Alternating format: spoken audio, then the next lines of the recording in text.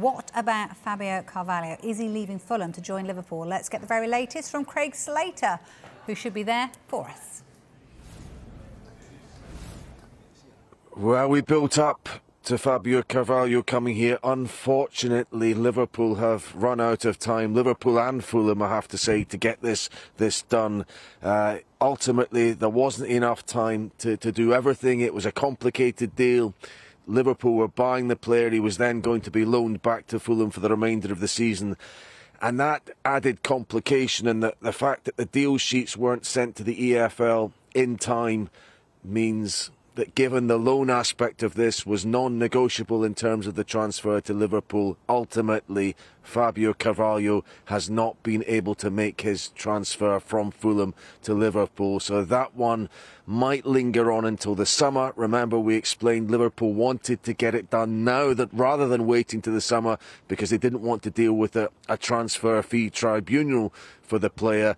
But it's also a headache for Fulham, this, because Carvalho is out of contract at the end of the season. He will either go via a fee agreed by the tribunal. Potentially he could go to the continent and Fulham not receive anything more than a token fee for him at all. So disappointment in the end that this hasn't happened, but still it has to be said, a very satisfying transfer window for Liverpool, particularly with yesterday's signing of Luis Diaz, who was their principal target. But unfortunately they have missed out on Fabio Carvalho tonight. At the death, they did everything to make it happen. Ultimately, a fee agreed between the clubs. It has not got over the line.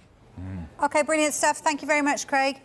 Clinton, Liverpool got to be disappointed that they didn't get Carvalho, do you think? 'Cause he's a great player. Yeah, definitely. I'm gutted for Carvalho. He's a serious talent. He's one of the best youngsters there is in the Championship. I don't get excited about players, but he excites me. He's so smooth with that football. I thought it would have been an outstanding signing for Liverpool.